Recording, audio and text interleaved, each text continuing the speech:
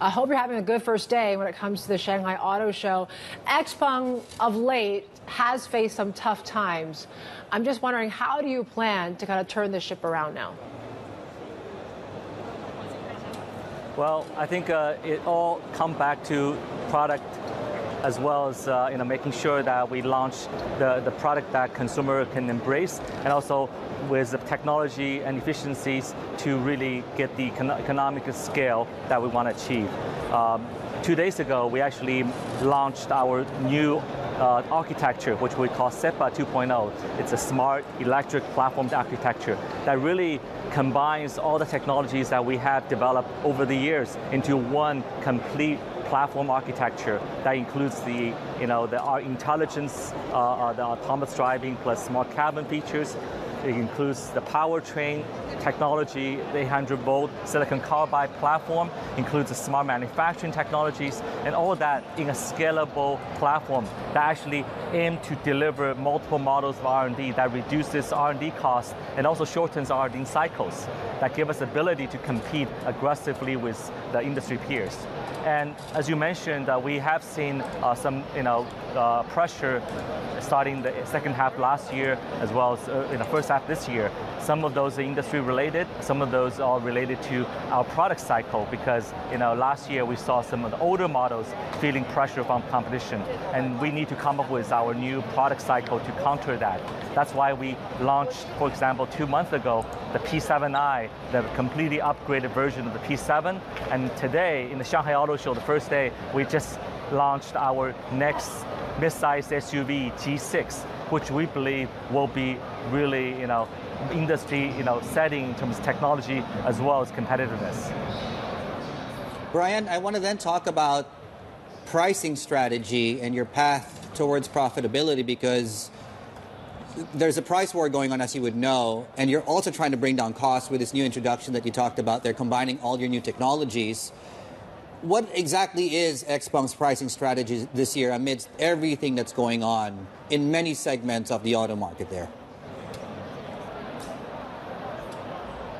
Well, I think that there's no escape in this highly competitive industry that, one, you need to be really producing differentiated products that customers can appreciate. And that's why we focus on leading technologies in the autonomous driving area. For example, the XNGP feature, which recently OTA to our customers on G9 and P7i, really gets great reviews, and people start to realize the difference of that technology in their daily driving patterns. We also want to use our technology to make sure that our production, R&D, and all aspects of our business can be as efficient and cost competitive as well. That's why we launched the SEPA 2.0 architecture. But above all is what we need to use more new models to increase sales and scale, and that is I think the cornerstone to get back to the track of profitability. So we're very excited about these new products. We see very exciting signs of momentum from the P7i launched 2 months ago, and we are expecting the G6, which debuted today, will be start delivery at the end of this quarter, be another volume driver for us. So with those new products, as well as all the technology efficiencies and changes that we mentioned, we feel like we'll be on a solid footing to regain sales momentum. And I think that with scale and with technology and cost savings, I think it gets us back on track towards profitability and break even in 2 years. Brian, how are you going to pay for it? And also, what about your international ambitions? Would they perhaps plug the gap? Well, I think first of all, we see great opportunity from an international market.